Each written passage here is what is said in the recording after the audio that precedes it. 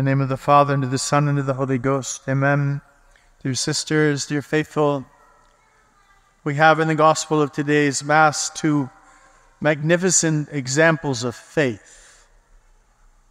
The leper, Lord, if thou wilt, thou canst make me clean. And the centurion, only say the word, and my soul, my servant, will be healed. And our Lord praises both these men with all his heart. They pleased him greatly by their faith, and he was able to bless them greatly because of their faith. This gospel is a reminder to us of how important our faith is to us. If we would save our souls, we need a strong, vibrant, living faith. How do we have that? How can we acquire that? Certainly, you might say, well, Father, we have to pray. And you're right, because faith is a gift from God. So we do have to pray. And if we don't pray and we don't have that contact with God, we drift from Him, and pretty soon our faith doesn't seem real at all. So prayer is essential. But is there anything else that we need to do? And I would say yes, much. That doesn't mean it's complicated, but much. We must, because the faith is a gift that grows within our soul, we must nourish the soil, so to speak, so that it can grow and grow strong. So what do we do? 3 things. We want to work on the level of the intellect, the level of the will, and the level of our heart, in the sense of free choices. Firstly, at the level of the intellect, we have to work to know our faith well. You see, the faith forms a whole. Everything ties together to make a big picture, so to speak, a picture that's harmonious and beautiful. If we lack knowledge of our faith, or if our knowledge is only superficial, that picture is only partially complete. And furthermore, it's blurred. So we don't see it in all its beauty or depth. The same way, for example, someone who's colorblind looks at a sunset, but he doesn't see what you see. He can't. Or someone who's nearsighted who looks at a beautiful work of art on display in a museum, but he doesn't see it very well because his eyes are bad. He misses a lot. And so it is with our faith. If we don't know our faith well, we don't see it in all its beauty, our understanding is shallow, and our attachment to it is weak. And furthermore, we're vulnerable to misrepresentations of our faith because we don't know it. And it makes of us all of that superficial understanding, makes of us, spiritually speaking, very fragile in our faith. We're like a tree with shallow roots.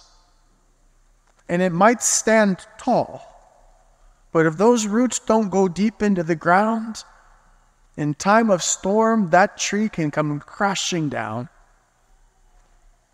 And in time of drought, it can wither up. It's only the tree with deep roots that's strong, no matter what the circumstances. And so it is with our faith. It's only the soul with a profound faith that will be strong in the storms of life, the arid times of life. And so it's very important that we strive to know our faith profoundly. We can't have a just get by attitude when it comes to the most important thing in our life. We can't fall back on, well, I know it's the true faith and that's good enough for me. No, we have to know our faith. If we want to take advantage of the opportunities to learn our faith, whether it be a sermon, which sometimes might not be fantastic, maybe most times isn't, but there's something there for your soul. And little by little, like one brush stroke at a time, the picture of your faith takes shape. And you come to understand it. Of course, it's not enough just to listen to a sermon or maybe go to the adult catechism class. That's excellent. You have to read on your own. And when I say read, I mean read things that are doctrinal in nature, or talk about what that means then for us. Most Catholics, I would say today, if they read at all, they simply read the latest news. It's not going to help them very much. It might even hurt them, because they might simply get discouraged. And if they don't understand how God works through human frailty, and throughout the history of the church has done that, they're going to read the news and say, can this possibly be the true faith? If that's where the Pope is, if that's where the bishops are, if that's where the priests are, if that's where the average Catholic is.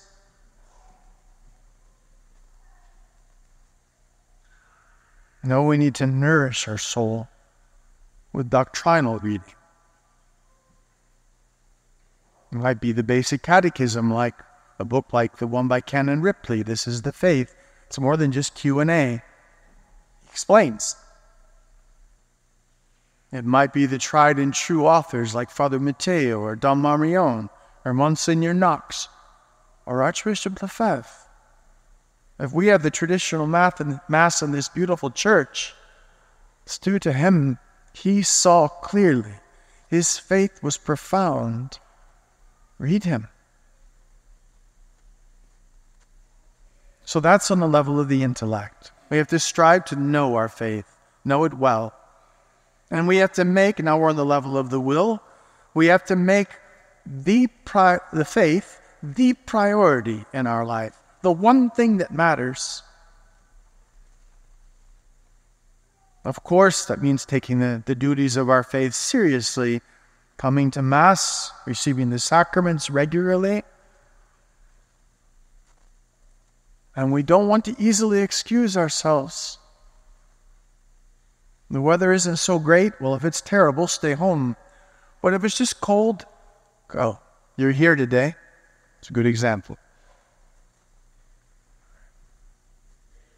And the same thing with the sacraments.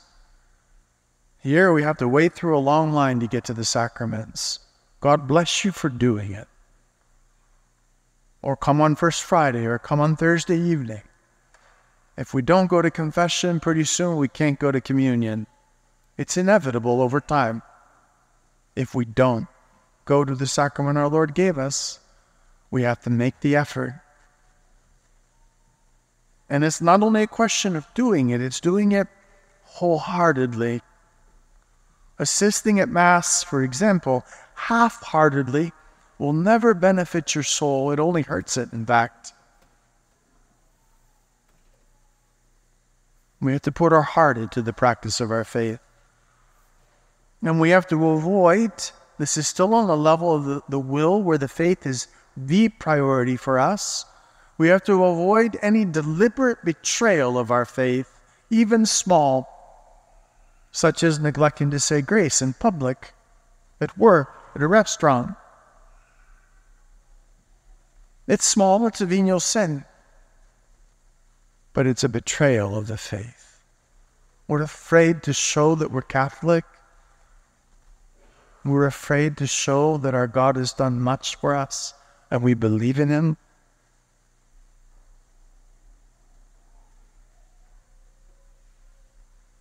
seeking to present oneself in a way that is not Catholic online, for example, or at work where we sort of pretend to go along because we're afraid to stand out. We want to stay under the radar. I'm not saying shove the faith into people's faces. It will never help them come to the faith. But live your faith. Don't be afraid to show I'm Catholic. And I'm grateful to be Catholic. It's precious to me. If we betray our faith in little things, little by little, our faith weakens. And eventually it disappears. We come to believe as we live. Most of you know the story of the Lord of the Rings. You know that every time the ring was put on the finger of the holder of the ring, that holder weakened. Frodo weakened over time because he put the ring on several times.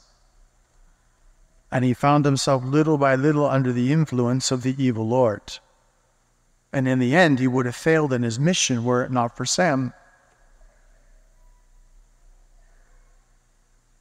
We weaken in our faith when we go along with the world to get along with the world, and we betray our faith to do so. Little by little, we place ourselves under the influence of the Lord of the world, who's the devil. Christ is king. The prince today is the devil. And we see it all around us. We can't put ourselves in that. We can't betray what we're about in order to get along. So that's on the level of the will. And now I want to go, this is still the level of the will really, but we'll say the heart because it's more understandable. We want to surround ourselves with that which is conducive to a strong faith by what we choose freely out of love. So here I'm not talking about scapulars and medals and statues, although they have their place. I'm talking about that which really influences us in our choices. So we make choices that really influence what we become. Two things, our friends and our entertainments. They impact our faith profoundly. We have to choose our friends wisely, cultivate true friendships, because they shape what we become. You know the old saying, show me a man's friends and I'll show you the man. Who a man chooses to hang around with, normally it fits where he's at inside, number one. But more than that, little by little, he takes on the spirit of those he hangs around with. Their approach to life becomes his. And so we want to choose friends with a worldview, with a character that's in harmony with the Catholic ideal. St. John Bosco says, he that walks with the wise shall be wise.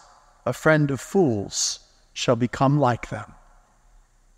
And that's not only in our everyday life, it's online as well. We have to choose our friends wisely. And that doesn't mean, of course, that we demand that if someone's going to be in our life, they have to be perfect. No, they have to care about what we care about. They have to care about the faith and family and God. Otherwise, little by little, we'll become like them.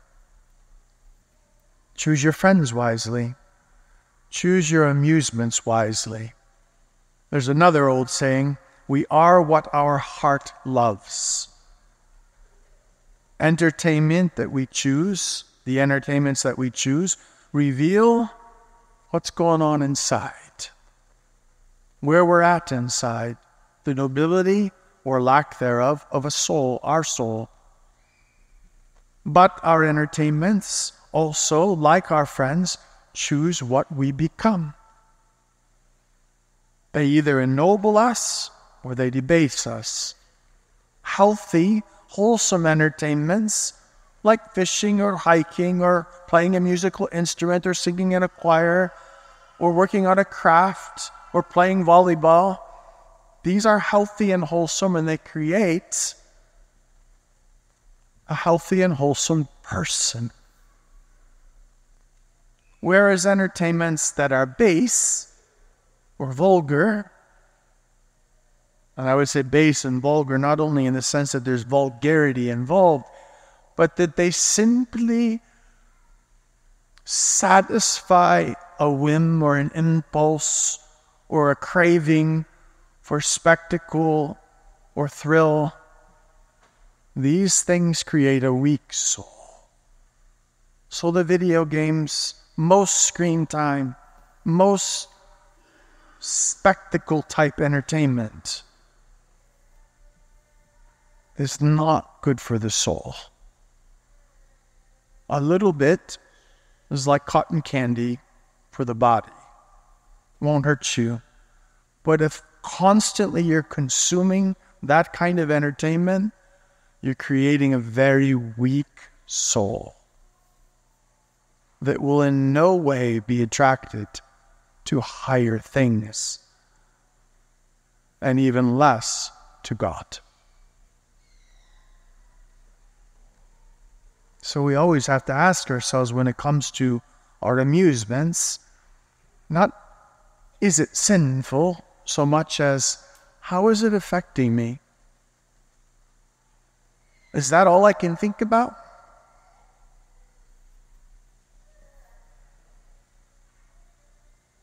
Our choice of reading, our choice of music, our choice of movies, our choice of games, all of that affects us.